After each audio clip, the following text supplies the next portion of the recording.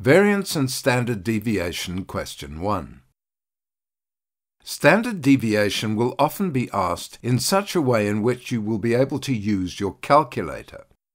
It's really important that you know how to use your calculator in order to do the questions, because doing them manually, while it is possible, will take a long time.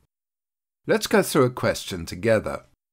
A grade 12 class wrote a test on statistics and got the following percentages: 44, 49, 52, 62, 53, 48, 54, 49, 46, and 51. Use your calculator to find the standard deviation of the above data.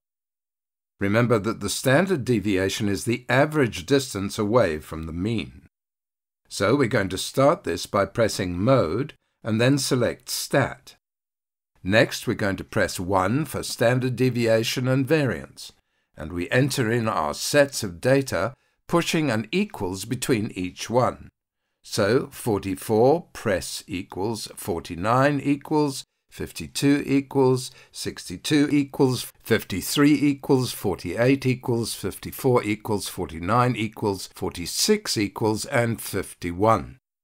Make sure that you're checking as you go along that everything is entered correctly. You're meant to have 10 values entered in, so make sure you haven't skipped one. Now that you've entered the 10 sets of data, press AC. Don't worry, the data hasn't been cleared, it's just been stored for later. Now press Shift and then 1, and then select option 4 for variance, and then option 3 for standard deviation. We press equals, and we get an answer of 4.749.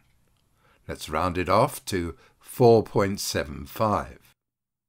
The most difficult thing about a standard deviation question is remembering those keys on the calculator. Do lots of practice, and you won't forget it.